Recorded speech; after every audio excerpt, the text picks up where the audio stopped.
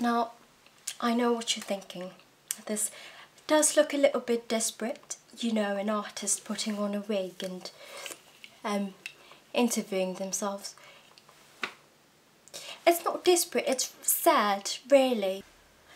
I don't think it's sad. Okay. Oh no, dearie, no, it's very sad.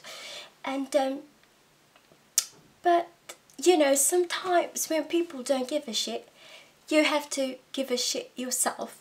So that's what we're doing. This is about giving a shit. And hopefully we'll talk to the artist and find some answers and find out what the space is about, as she says. So let's get started, shall we? I thought just for, you know, as a bit of a warm-up, we could do some art history. Isn't that fun? And so I've got this book, The Essential History of Art.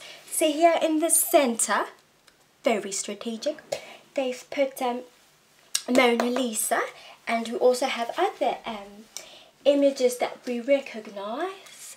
So I thought just for this exercise, what we do is try to find some artists that we can compare this artist with, and then you know, just to, I think, oh no, but we have to do this, you know. We have to validate your existence, because I don't see any, I mean, it's the history of art, but no names that I recognise. So let's just pretend you're in here, shall we?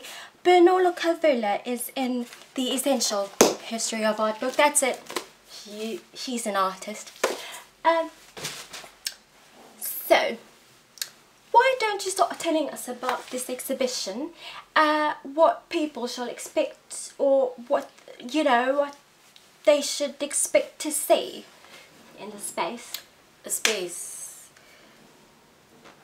The exhibition, or the, you know, one night show, is just a space that and I am bringing, I guess, my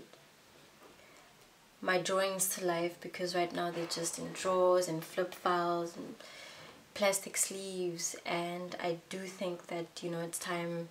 I would just really like to share it with the world and get people's feedback. So it's a space for conversation and thinking, and just talking about doing what I believe is to be, like, Before we start speaking about creating positive visual representations of Black women, and that also it's actually started with my Bonnie. That's very interesting, wouldn't you agree?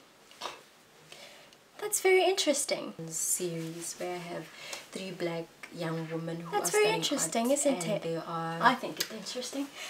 So let's get it right. You've got basically just pictures and stuff that you do, and all your ideas. So it's more of like a drawing board. Let's call it a drawing board, shall we? So you've got this space, and it's a drawing board, and you've got all your drawings that you do, and you know, all these positive visual representations of Black women, as you put it, in the space, which I think is it's excellent, if I have to say so myself. It's very good. And so would you, I think I'd like to know more about Nana, the smart kid, shall we? Let's talk about Nana. It's very interesting. I think it's interesting. Nana the smart kid is just something that I feel needs to exist next to Madam and Eve, because I'm not seeing anything that is you know,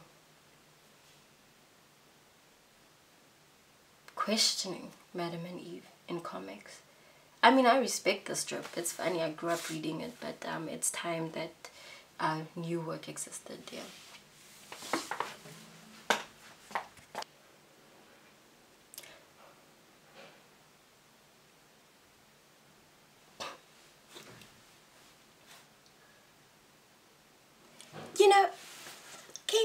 is just getting up mid-interview like this isn't important. Okay, you're just by Zozo. Yeah, Baba Tepi.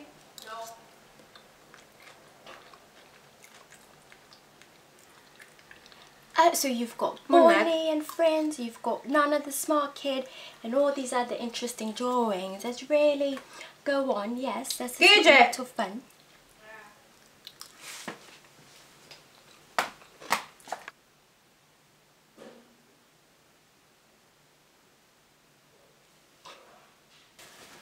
Well, ladies and gentlemen, that's all.